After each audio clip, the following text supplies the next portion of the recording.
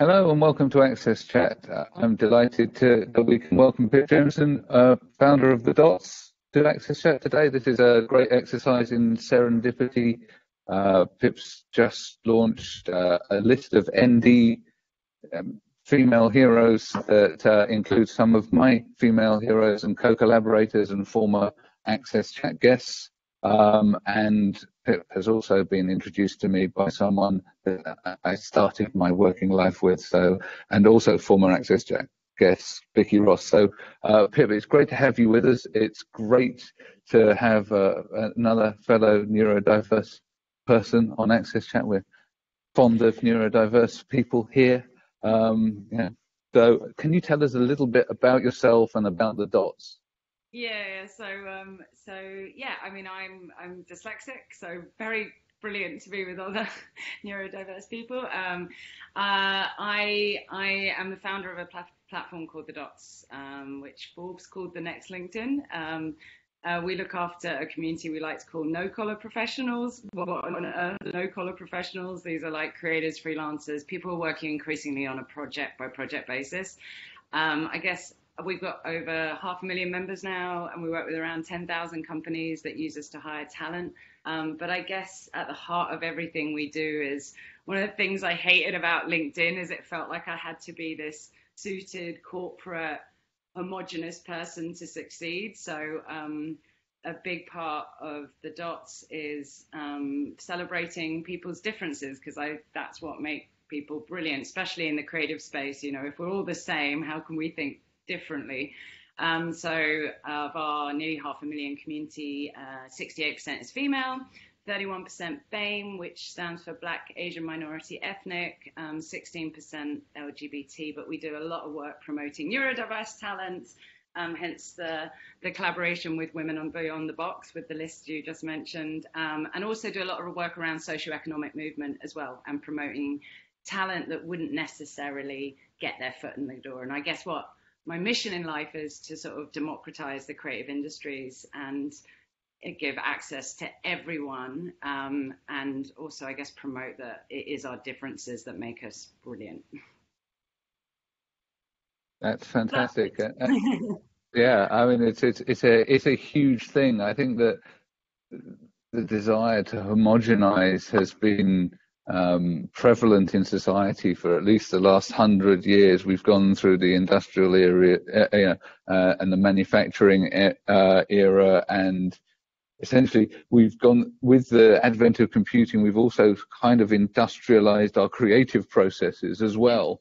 And yes, some of us don't feel particularly comfortable wearing suits. I love suits, but they're not always right. And there's been this they're not always right for me. You know, I'm actually in our offices today, but it's Friday, so I've managed to escape wearing one. But I've been watching this series of it's been great on Twitter. I love Twitter. And there's a series of before and after photos of young kids going to school, and they're immaculate in one photo and then their hair's all in the wrong place. I think the best one was this young African American girl that had a full-on ponytail at the start of the day and had lost the ponytail during the day and just had this sort of sheared off top knot. And I feel a bit like that sometimes when I come out at the end of a day when you've been sort of through a very formal routine. So it's great to know that there is this other community of creative people out there. This latest thing that you're doing around neurodiversity, how did it come about?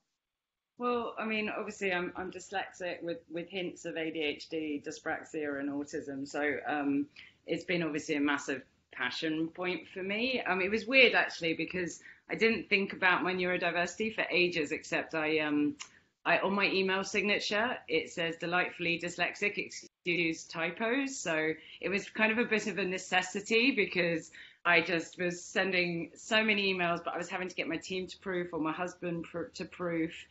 And so instead of like trying to waste all their time, I ended up putting that signature on. And then off the back of that, people started asking me to talk about my journey as a dyslexic. And then weirdly, I started really thinking about it more and researching about it more and going, well, why are so many entrepreneurs dyslexic? So 35% of entrepreneurs are dyslexic and 40% of self-made millionaires. So, you know, everyone from Joe Malone to Holly Tucker, obviously Richard Branson, you know, Steve Jobs is dyslexic and autistic. And I was kind of very interested in why my brain was designed to be an entrepreneur. And there's actually a brilliant piece of Harvard research that actually explains that. So, for example, the reason dyslexics are so creative is we have wider peripheral vision. We're taking in more data all the time. And so, and we're synthesizing, I mean, in the end, right, humans are the most sophisticated robots that exist. We're taking in all this information and we're synthesizing it into creative thought and gut feeling and intuition. But as dyslexics, we're taking in more information. So it means that we're kind of constantly bombarded, and that's what makes us creative. So sorry, very long answer to what you were saying, but I guess I then became increasingly passionate about the neurodiverse space and started doing lots of talks with friends who have autism or ADHD and got really involved in amazing organizations like Creative Equals, who do a lot of work here in the UK to promote diverse talent in the creative industries. And then I met this amazing woman called Emma, who runs this brilliant organization called The Woman Behind the Box. And Emma only recently found out she had ADHD, and she'd seen other lists we'd done. So, for example, for International Women's Day, for a whole month, we only feature women on the dots and create a list. Same thing for Black History Month. We only feature Black talent and we create a list. And Emma basically was like, I'm creating this amazing list. Will you help promote it on the dots? And will you be on the list? And will you recommend a few people? And that's kind of how it all evolved. And so it was just a kind of a lovely melting of what we do at the dots all the time, but also just the fact that it's a very personal subject to me because it's you know, something I'm very passionate about. Deborah, I know you've got a question. Yes, and first of all, kudos. I love what you're doing. I love when women support other women. It's just a passion of mine as well. So a few questions I have is this only women, or are you including, you know, the males? And I'm also wondering, is this something that you're focused on in the UK, or is this a global effort? And before I finish, it's interesting because I recently came out. I've talked about it with AXSChat for years, but I came out officially, and as I like to say, the tender age of 56, that I had ADHD, because that's when I was first diagnosed. I'm 60 now, but I've been really surprised at the reaction of my fellow Americans, and because we still are in a place in the United States where we don't completely own our neurodiversity. We're working on it, and I find our younger people are doing a much better job of it than the older people like me. But I find it fascinating because obviously we all believe in AXSChat that our differences make us better. Our differences, you know, help us make the world better. So I'm just curious about a few of those things, and I applaud the innovation, the creativeness I continue to see coming from the UK. So I just love what you're doing. So applause. Bless you. So. Yeah, I mean, in terms of the list, it is all female. That's very much from a personal place of where Emma came from. So yeah, like you, I'm a massive women supporting women. You know, female leadership across the creative industries here in the UK is pretty woeful. I'm not sure what it's like in the US. You know, talking personally as a female tech founder, only 9% of investment funding, angel funding, goes to female founders here in the UK. And at my level, because we closed a 4 million round recently, it's only 2.3% go to female founders. So I'm very passionate about getting more women up the ranks. Our lists are not always like that, though. So for our Black History Month takeover, it's a completely diverse list. And I'm a big believer in, you know, the magic of intersectional diversity. You know, my experience as a sole female tech dyslexic founder is very different from an experience of someone who is a BAME female founder who isn't dyslexic. So what we just try and do is create a really safe, inclusive platform where people are very comfortable to be themselves. And I think that I just always hated LinkedIn because I feel like everyone was just trying to be someone else, and it wasn't a safe space where you would be very proud of your differences, which is what makes us brilliant. And that's kind of the platform we've created. Our community is very British, so while it's 500,000, it's mainly here in the UK at the moment, but I will be coming to the UK and the US hopefully soon. I mean, you can sign up from the US, but of the 10,000 companies that use us to hire, they're all UK businesses. I mean, they're international businesses, so like Google use us, Burberry use us, but at the same time, it is the British arms of those international businesses. But I promise we'll come to the US soon. Yes, and please let me know, but I wonder, because I actually really like LinkedIn, and I understand though what you're saying. I do understand what you're saying, but I wonder, is there a place for you to take the good parts of LinkedIn to support what you're doing? I mean, I like Twitter, but I like it, honestly, I like it a little less.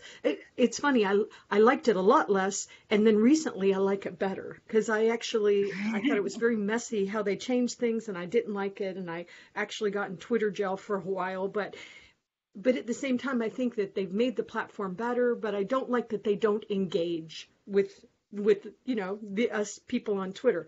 There's things that I really like that LinkedIn's doing now. And in the US, it's interesting because we are having more neurodiverse conversations on LinkedIn than we've had, because there's such a huge need in the US. We need you to come over and help. So I was just curious why does it have to be one or the other? So excuse me for a hard question, but I'm just wondering, because it seems like there's... Yeah. I think that's super fine, and it definitely doesn't have to be one or the other. I mean, our community is primarily in the creative industries, and it's been designed for that kind of community. And so I guess the big difference between us and LinkedIn is based on someone's traditional CV, which is a very kind of linear career path. People who work in the creative industries, and our definition is very broad of the creative industries, but that's everything from advertising to design, architecture, film, fashion, tech. People are increasingly working on a project by project basis. So the way the Dots works is people post projects, but then they credit the full team around that project. So say an app went up, it would be, this is the UI designer, this is the UX designer, this is the front-end engineer, this is the back-end engineer. And it's a recognition that creativity is kind of a team sport. And while the kind of idea was very much grounded in the creative industries, what's interesting is it's much more of, I guess, a Gen Z behavior. So we have a big Gen Z community because they're starting to work more on project by projects. They've all got side hustles. They're kind of freelancing on the side. So it's basically designed for a more fluid project-based type of work, which is increasingly what the younger ones are starting to do. I'd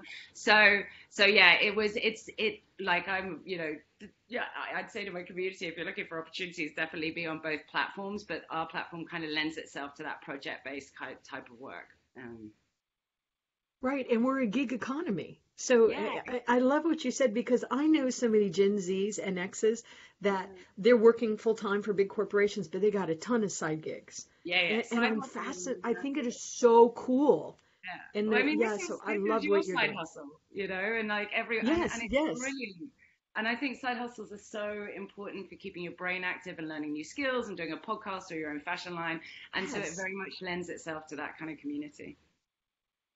Good job. Neil? Oh, yeah. So I've got I think this is an interesting question. I hope it is. So you listed that you're working with creatives, and we like to think that people who are neurodivergent, dyslexic, dyspraxic, ADHD, etc., are creatives.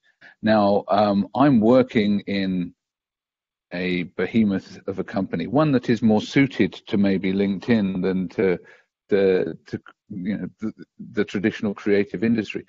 How do you think that we as non-conformists can really thrive in these difficult conformist environments. What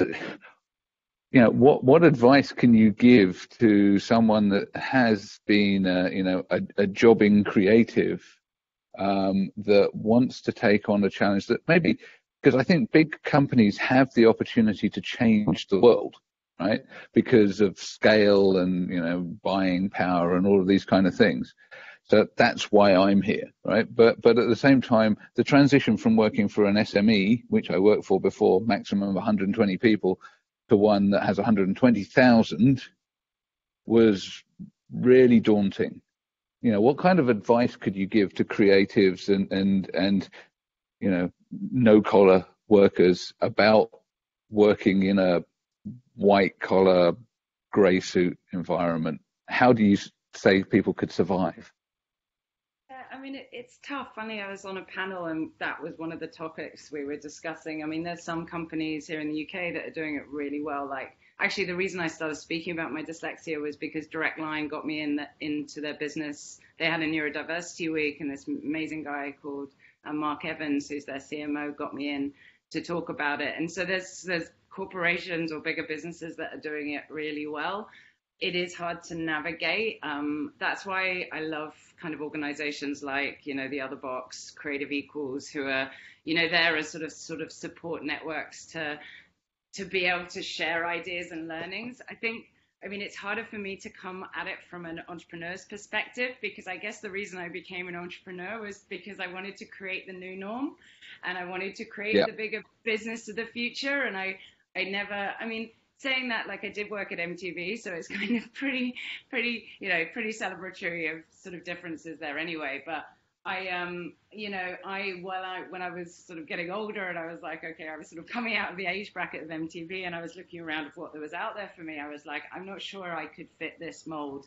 And so I just wanted to invent a new mold. And I guess that's why so many neurodiverse legends become entrepreneurs. But I think what's brilliantly unique about the time we're in now is that there are now more support networks, things like this, things that people can join and come together as a collective to discuss problems and how they can do solutions in businesses. And I think also businesses here in the UK, we're pretty much at full employment. We're at the lowest levels of unemployment for so long that, it is it's definitely a kind of seller's market. So it's the talents market right now. So there is different opportunities elsewhere, and that's about kind of finding out what are the businesses like Direct Line who are doing it in a better way. And I think another way, I love the younger generation are jumping so much, because I think the younger generation are sort of not tolerant for places that aren't inclusive. And it's actually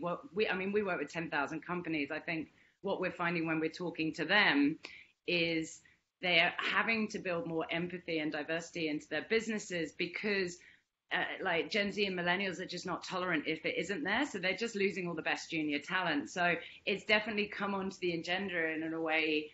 I started the business 4 years ago.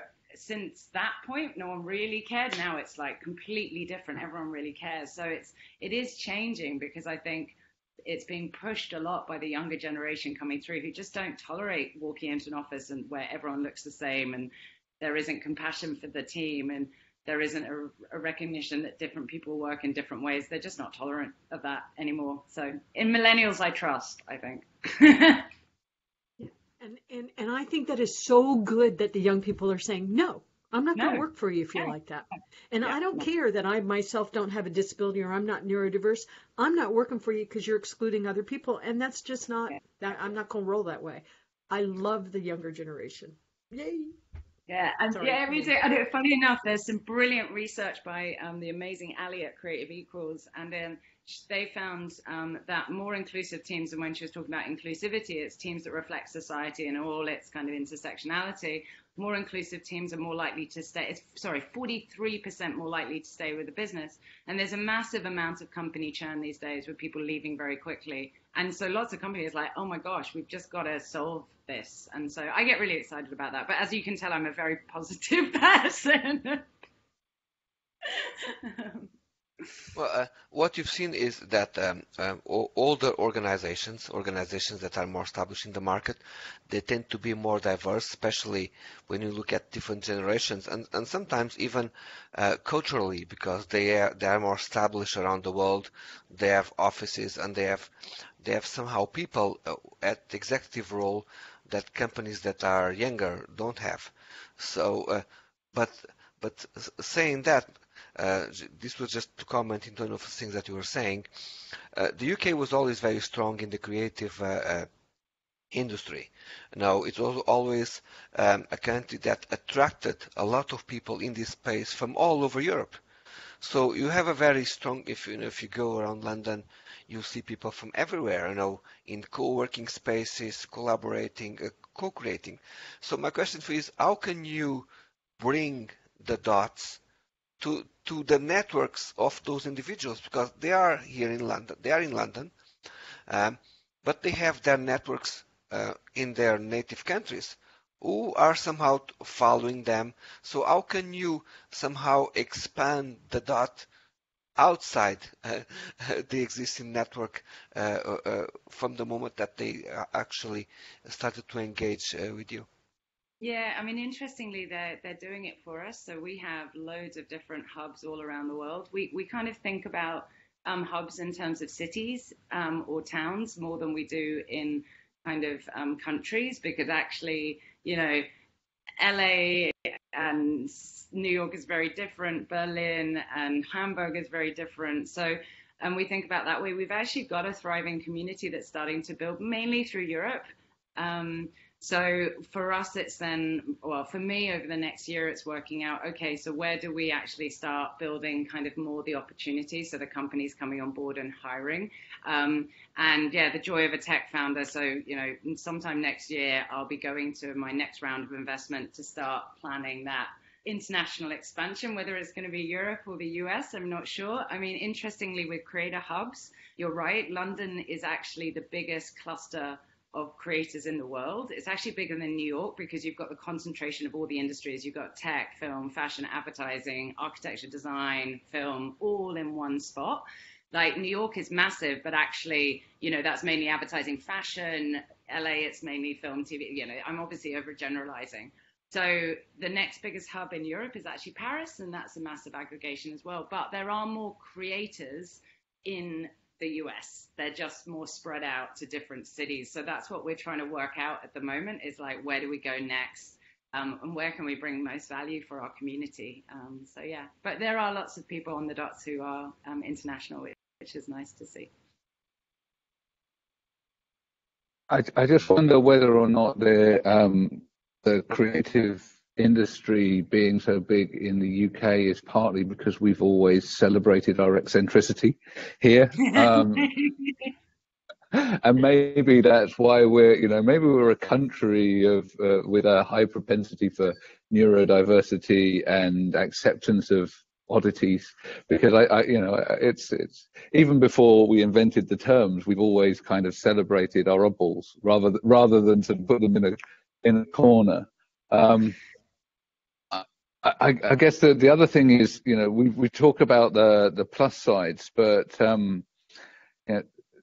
and you've talked about entrepreneurs and so on, but there's also a lot of people in the penal system that are neurodiverse. How do we find ways of flipping that narrative and getting them into roles where they can be doing something that they're good at? Because often it's through lack of opportunity that people have ended up in one side of the legal fence or the other.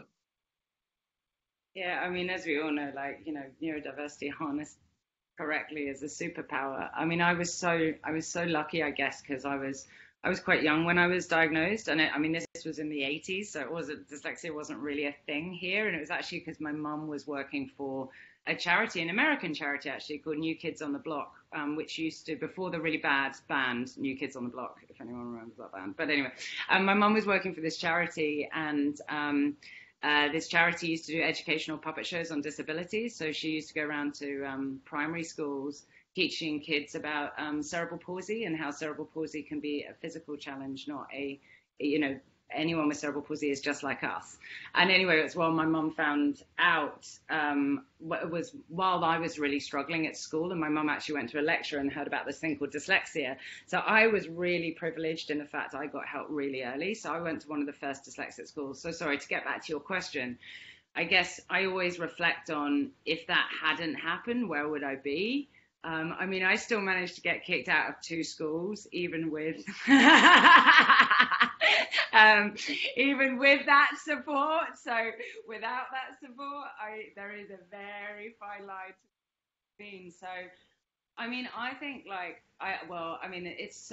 there's no silver bullet, and it's so complex. I think obviously getting kids support early, and the right support early, removing the biases, removing the prejudices. Is that the right word? I mispronounce words sometimes because of my dyslexia. I don't know if that's the right word, but I hope you. But Fine. I think one of them. What I love is how people are becoming much more open here in the UK about their neurodiversity, and lots of senior leaders. And I think that's really important, because I think that helps trickle down and remove the stigma involved. And that's why I was so passionate about Emma's list. You know, you got politicians on that list. It's amazing. So I think we've got to be not everyone's comfortable about talking about their neurodiversity, and it's a very personal journey. But I think if you are, I think it's I feel like it's my responsibility to be out there saying, if I can do it, you can do it too.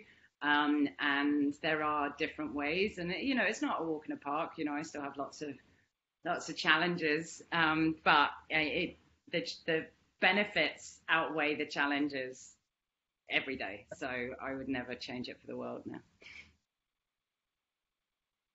Well, people that work in the creative industries, at some level, some of them could be in a very fragile situation.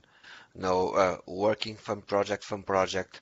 Sometimes, they might be working with an agency on a specific task, and then they might work for a larger organization or another. But all these organizations that might be working with them might have different ways of paying back. Some organizations, they pay at 30 days, others at 90 days, and because they are not really adjusted to work in this way with freelancers and creatives in a ongoing or project base. Are you doing any type of work somehow to find ways where organizations are able to adjust also to the rhythms of the creatives in relation to that aspect of work? Yeah, so what you're explaining is horrific, like the payment terms of freelancing. I mean, I will say that our community aren't all freelancers. So, only 41% of our community are freelancers. The rest are working in full-time roles and doing side hustles or side projects. So I think it's for the exact reasons you just mentioned there, it's a very personal journey. Freelancing is not for everyone because of those challenges and uncertainty. In terms of us, no, I mean, I see my role as opening up opportunities to everyone, democratizing talent, and making sure that our algorithm actually biases towards diverse talent, not the other way around. There are lots of other organizations I know who are doing those sort of things. And then, what we tend to do is kind of promote our community. So on the platform itself, we have an ask section.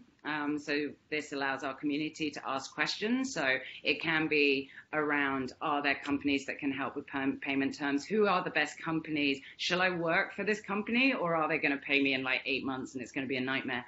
So we very much provide the kind of support platform where the community can help each other with these sort of challenges, because some are payments, some are finding clients, some are just finding a printer, some's finding co-working space. So we are very much the platform that helps connect the dots. Sorry, I can't help it. But we don't get into the nitty grits of the payment, because there's just brilliant people that are doing that better than we would do.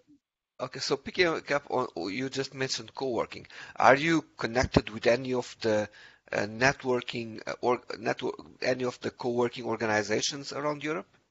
Yeah, so actually, if you go onto the R section, you'll see we've actually got a section which is called Studios and Co-working Spaces, and then you'll see like loads of discussions of the community around studios and co-working spaces because it's massive here. So we have partnerships in place with people like Soho House, Protein Studio. We work with WeWork, the Office Group. So yeah, it's a massive kind of thing. No, It's good. I mentioned that. I mentioned that because we have members of the European Co-working Assembly, who are a kind of organization that connects all the co-working independent spaces across Europe. Amazing. So not spaces like WeWork, but we're talking about independent co-working spaces. They aggregate around the European Co-working Assembly, and Cool. and they are trying to do some work in the area of accessibility, Yeah. and they usually attend our AXSChat Twitter chats every Tuesday. So they are a very interesting network to connect, because they are pretty much connected to people who manage, co-working spaces of 50 people, across Europe. So they are a very interesting group to connect, and maybe to connect the dots here. Yeah. I love that because we're in an independent co-working space. Like, WeWork is fine, but for me, I also like having a different space. So the space you're seeing right now, it's an indie. There's like 60 of us here. It's just heaven. Sounds like it. Neil, I know you need to drop. Do you want to Yes.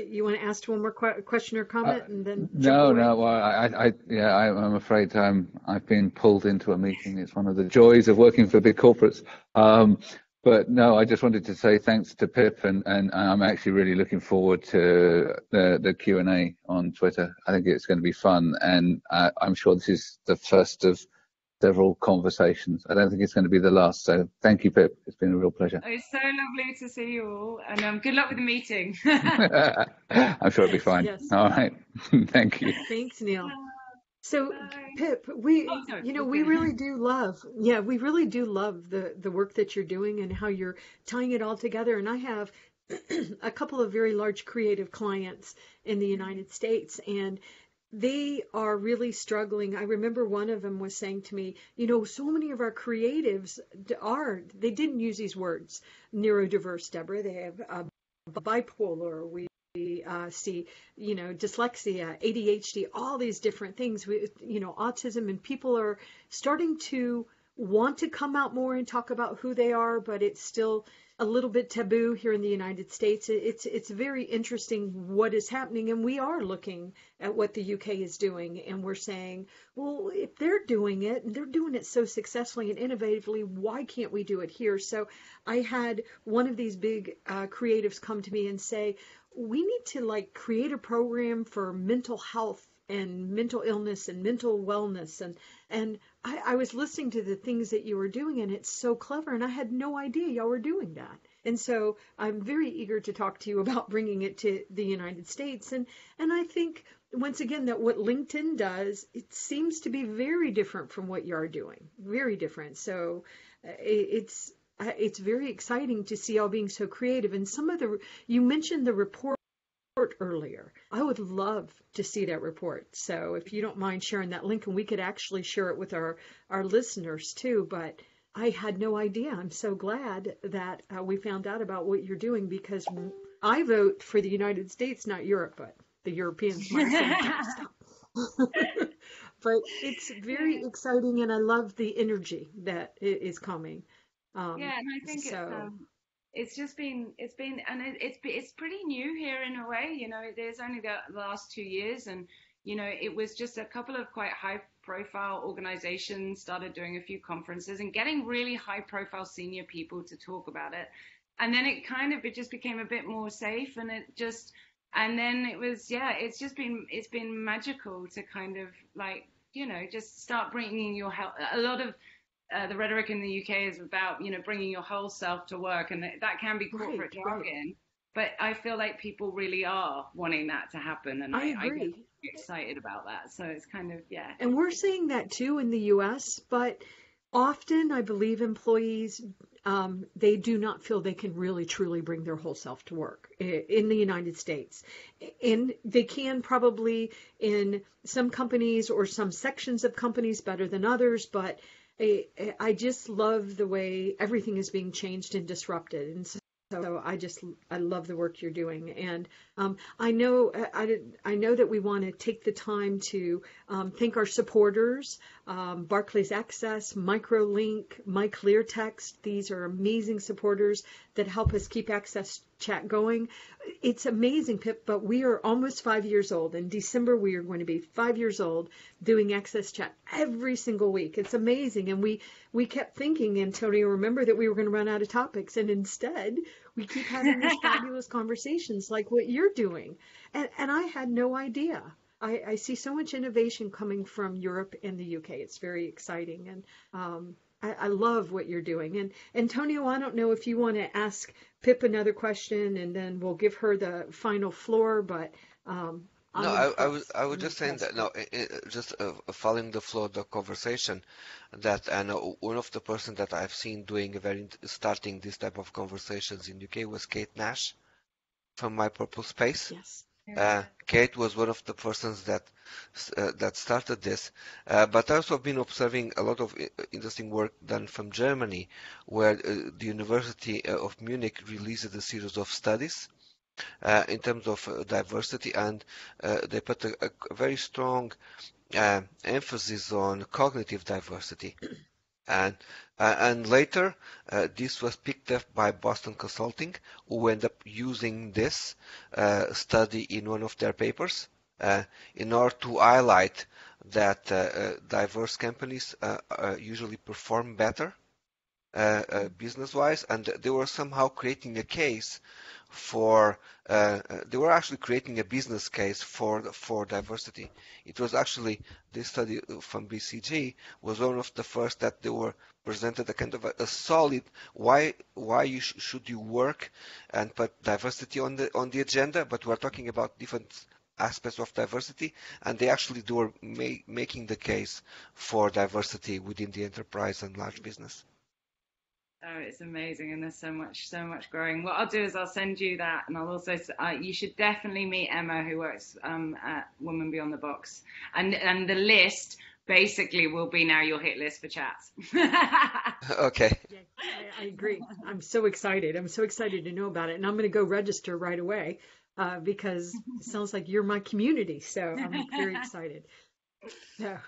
So before we go off air, tell us what your URL is. Where can people find you on social media? I know we're gonna do that with the marketing we do, but let's go ahead and get that on air too. Yeah, so I'm hoping our SEO is pretty good. So put in the dots in Google and we should be there. If not, it is the -dots.com. But like last time I was in the US, I searched the dots and we were there, which is great. Our app is available on iOS, but only in Europe. I'm so sorry, we're not in the US yet. Okay. Funnily enough, I was actually That's out okay. with Apple, but we were actually working with Apple at their amazing, like crazy Cupertino thing recently. And they're trying to convince me to launch in the US, but we're not quite ready yet. But it is available in the iOS store. But yeah, if you can't search through SEO, then it's the -dots.com. Great. Thank you so much. Thank you for your work. We love featuring leaders like you that are changing the world. So thank you, Pip. Thank you. Really pleasure to be involved. Lovely to meet you both. Yes, and thank you. It'll be fun on Tuesday as we chat about it. So thank you so much. See you later. Bye.